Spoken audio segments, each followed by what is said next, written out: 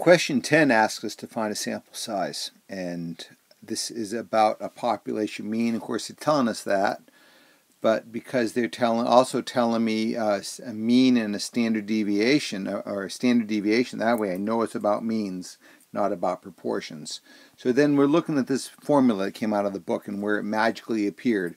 Well, if we remember that shortcut formula for finding the margin of error, that's equal to 2 times the sample standard deviation divided by the square root of n. Well, now what they're telling us is we're looking for n, not the margin of error. They told us the margin of error. They told us the standard deviation with the population.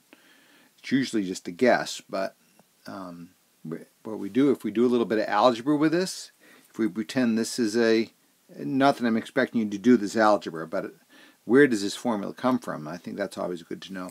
That's just a proportion. I'm going to find the cross products. So that's going to be the margin of error times the square root of n equals 2 times s. And then, of course, I'm looking for n, so I'm going to divide both sides of this equation by the margin of error. And that's going to be the square root of n equals 2 times s over the error. And then to get rid of the square root, we're going to square both sides. And if you notice, the only difference between this formula and that formula is they're telling us the population standard deviation here. That's the sample standard deviation. Okay? It's hard to come up with the sample standard deviation when you haven't taken a sample yet. So that's why they're using that estimate of the population standard deviation. So now let's work this. So they told me that the population standard deviation was 22.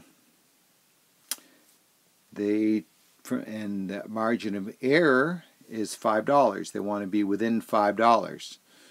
So what's normal from the formula is the 2, and we have to square that mess. So 2 times 22 is 44. Divided by 5 is, what is that? 8.8.